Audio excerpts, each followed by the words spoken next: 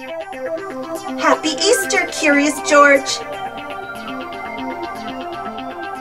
This is George. He was a good little monkey and always very curious.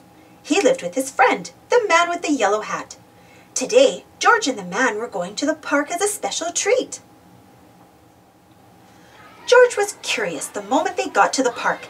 It was Easter and the park was full of people. There were so many bright colors and so many things for a little monkey to do. Children were flying kites high in the sky and decorating Easter baskets. They were even having races rolling eggs. Then George saw a small corral with a sign on it. What could be inside? A soft white bunny. He patted the bunny and fed it a carrot.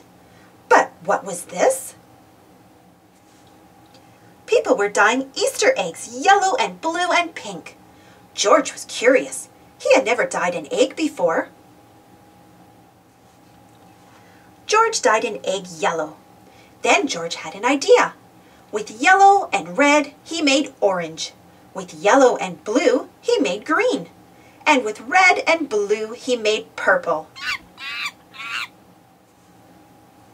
He dyed eggs as only a monkey can, 4 at a time. Then he painted the eggs with swirls, with polka dots, and with stars.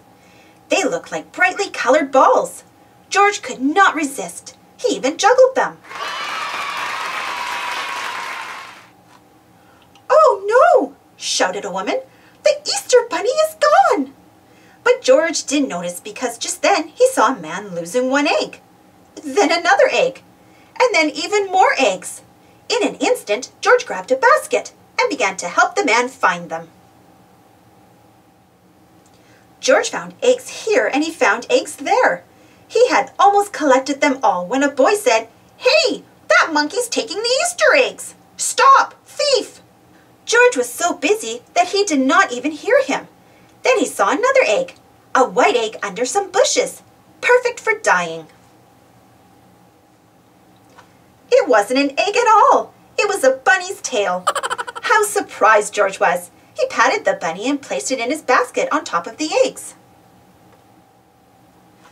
"Hey, that monkey found the Easter bunny," said a girl. "Hooray!" cried a boy. Everyone congratulated George. "Now that the Easter bunny is safe and sound, George," said the man with the yellow hat, "can you hide all of the eggs you gathered so the children can find them?"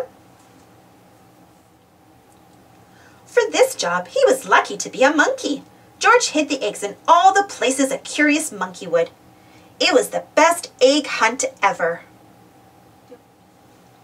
After the hunt, George and the man with the yellow hat waved goodbye to their new friends. As George and his friend drove away, the children waved back, calling out, "Happy Easter, George!"